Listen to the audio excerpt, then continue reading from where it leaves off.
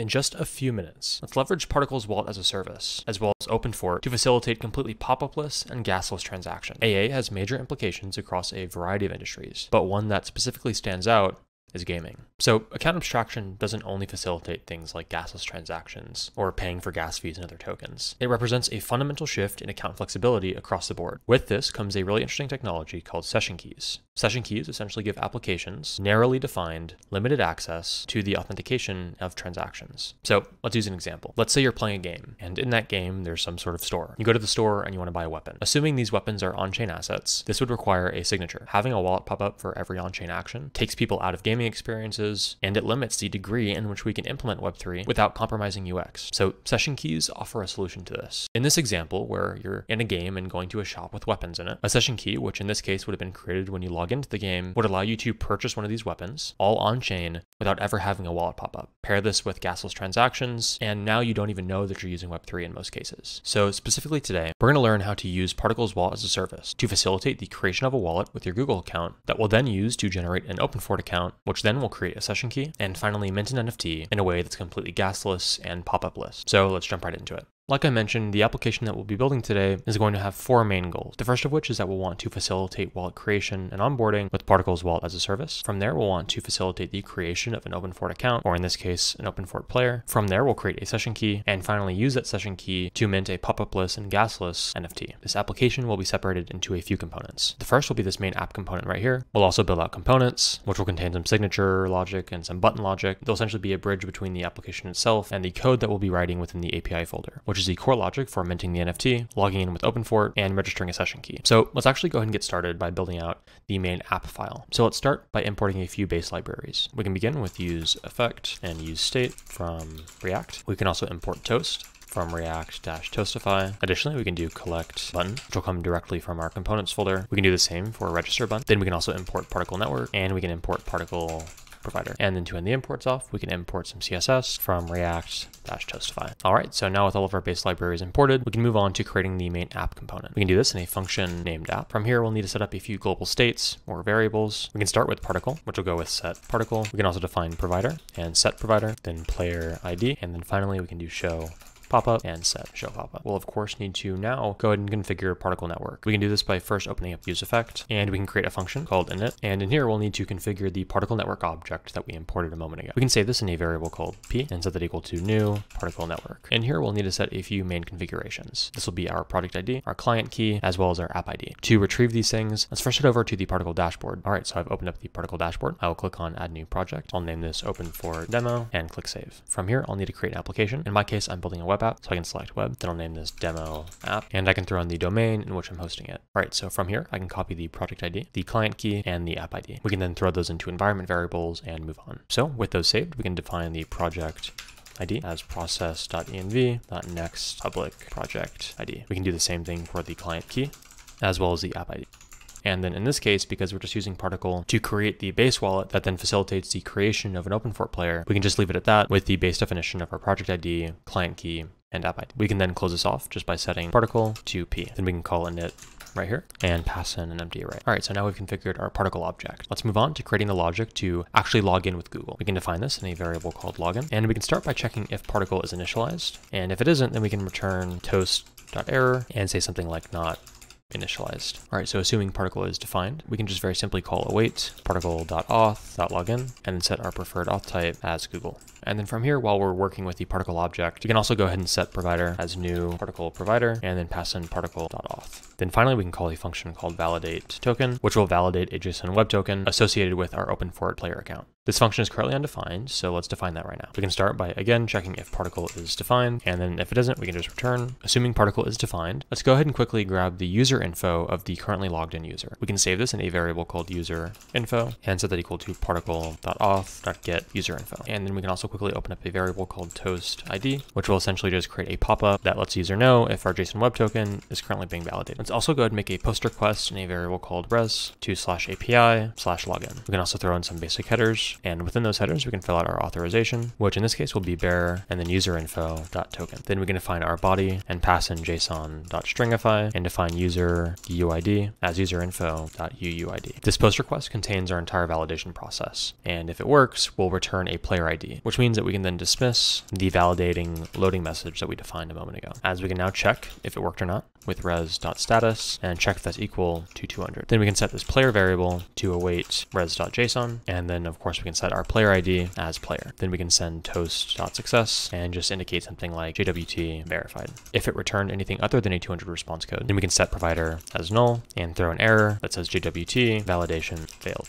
Before we wrap up this file, we'll need to define two quick functions. This will be UI console and logout. Let's start with UI console. This will take an arbitrary number of arguments, which we can set to any, and very simply, we're going to be using UI console later to display large JSON responses, like user info, transaction receipts, stuff like that. So in here, we can define a variable called content and set that equal to json.stringify and pass in either the arguments that it receives or an empty object, and then set null and 2. Then we can call set show popup with the truthy or falsy value of content. All right, so with that defined, we can also create a function called logout. This will again just very simply check if particle is initialized, in which case if it isn't, then we can just return. Otherwise, if it is, we can just simply set provider to null. All right, so that's all of our logic built out for the app component. We can now just simply open up return, and in here we can structure all of our JSX and map it to the front end. But as you know, I usually skip this part because it's a little bit redundant. So I'll add this here, and then we'll come back.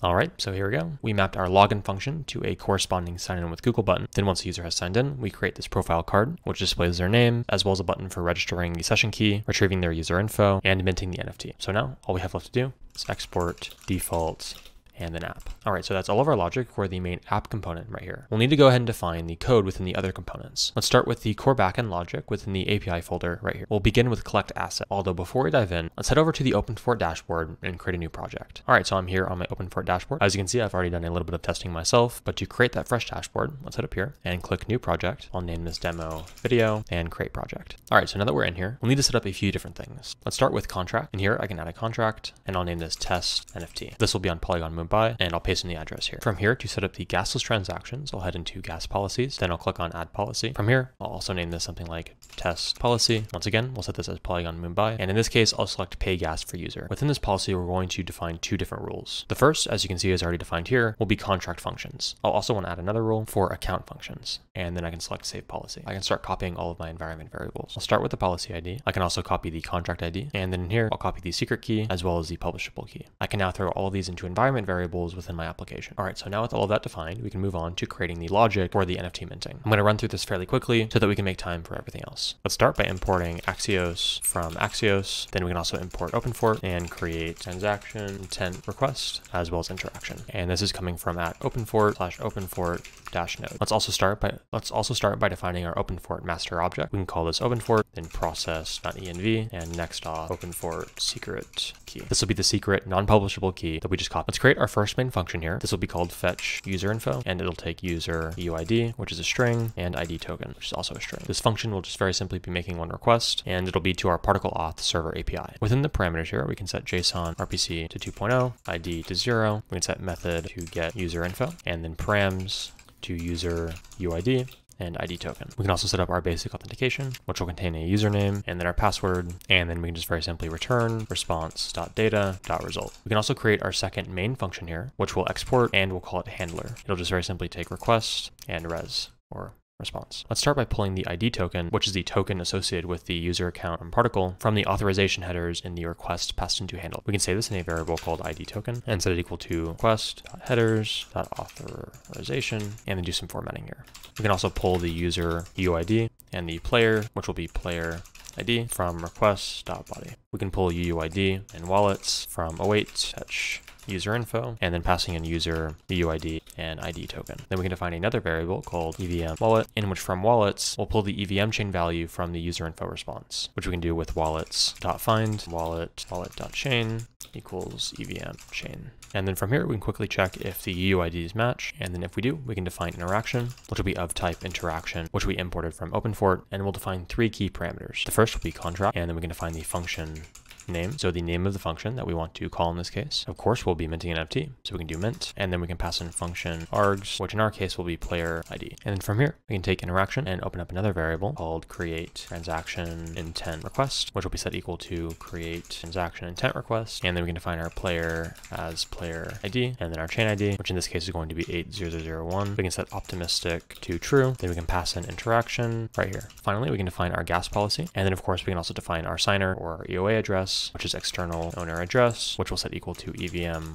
wallet.public address. And then we can take this request for creating a transaction intent, and in a variable called transaction intent, we can call openfort.transaction intent, and then actually create the create transaction intent request. If it's successful, we can check that right here, in which case if it's true, we can send a 200 response code and then attach some JSON and pass in our transaction intent. All right, and that's all the logic for collect asset. We can quickly move on to login. In this case, we're actually going to open this file the same way that we did the collect asset file. So as you can see here, identical function. We can also, the same as last time, create a handler function. This will start the same way by defining ID token and user UID. Down here, we can make the same fetch user info call, except in this case, we'll also be pulling the Google email as email. And then again, the same as last time, we're going to define EVM wallet. We can again check if UID equals user UID. And if it does, we can start by defining player account address, which will make a call to openfort.players.create. And then in here, we can set the name to the email that we pulled from the user info response, as well as the description to the public address of the EVM wallet. So this call is what's basically creating the Openfort player. We can check if that was successful and throw a 200 value over to the response.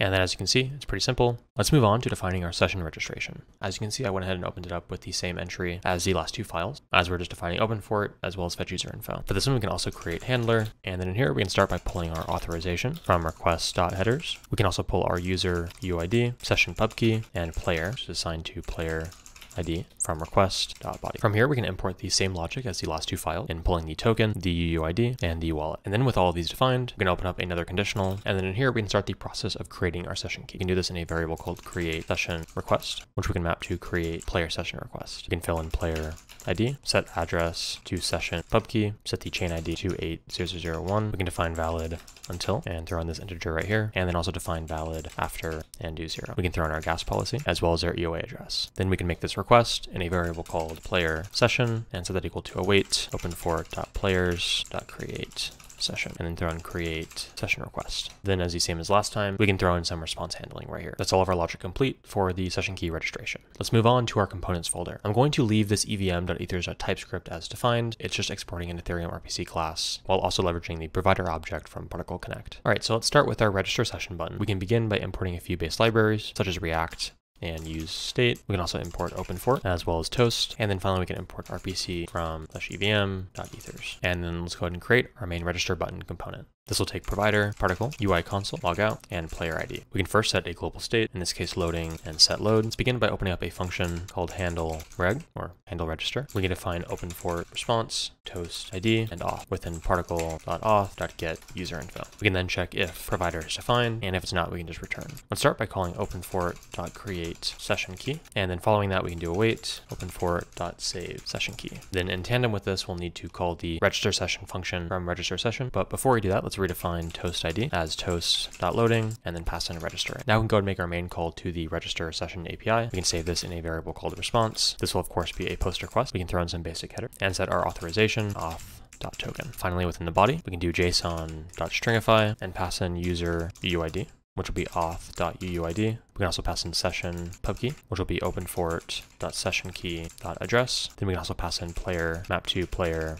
ID. Then we can save the response in a variable called JSON and set that equal to await res.json. Then from here, we can simply open up a conditional, check if json.data.next action is defined or returns true, in which case we can define RPC as new RPC and then pass in provider. Finally, we can send a signature request to confirm the creation of a session key. We can save this in a variable called openfort response. We already defined this above, so we're just redefining that right now. And that'll be set equal to await openfort.send signature session request. And we can pass in json.data.id, then await rpc.sign message. And we'll have the provider, in this case, the particle provider, sign json.data.next action.payload.user op hash. This will be a user operation that we're signing and pushing to the network. Then we can check if Openfort response is truthy, in which case we can throw a successful notification. Then I also throw in some error handling, a call to our UI console function, set load to false. Finally, I'm returning a button that either says register session or registering, depending on if set load is set to true or false. All right, we're almost done. This is the last component of our application here. This will be the button for the NFT minting. We can call this collect button, and it'll take provider, particle, UI console, logout, and player ID. Similar to the last function, we can set collect loading and set collect loading to use state and pass in false. From here, we can create a function called handle collect button click. And then in here, we can open up Openfort transaction response and just leave it undefined for now. Then per usual, we can check if provider is defined. If not, then we can just return. Otherwise, we can define user info, which will be set equal to particle.aw.get user info. Then similar to the last example, we can set a quick toast.loading. We can now make a request to our collect asset API endpoint. Then we can define data from await response.json. Then of course we can dismiss the toast collecting item notification that we spun up a moment ago. We can quickly check if data.next action. If this resolves to false, then we can set toast.error and say something like JWT verification failed. Then we can just return await and then our logout function. All right, so now we can actually go ahead and push the transaction through. Let's start by creating a variable called payload. This will just very simply be data.next action.payload.user op hash. Then we can create a boolean called session key loaded, which we can set equal to await openfort.load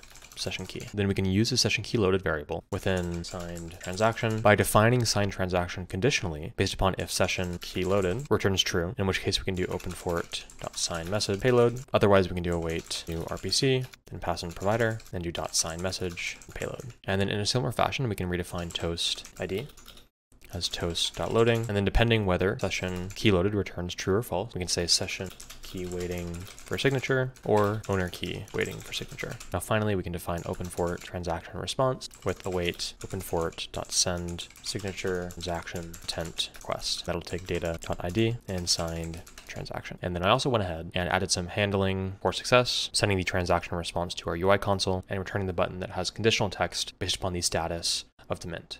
And all right, that's it. We just finished building the application. Let's go ahead and run it and see if it works. And there you go. All right, so let's try the sign in with Google button right here. As you can see, I have all my Google accounts. I'll select this one, and there we go. Now I'm all logged in. We have the 3 buttons we made. Let's start by registering a session key. As you can see, it's currently in the process of building this for us, and we can go ahead and sign this right here. Then there we go. As you can see, we have a pop-up with all the information about the session key. And now that we have the session key registered, we can mint the NFT. Although first, I want to test get user info. And as you can see, we have all my user information right here. Okay, so now that we know that both our session registration and our user information retrieval works, let's go ahead and mint the NFT. The session key is currently signing that transaction, and there we go.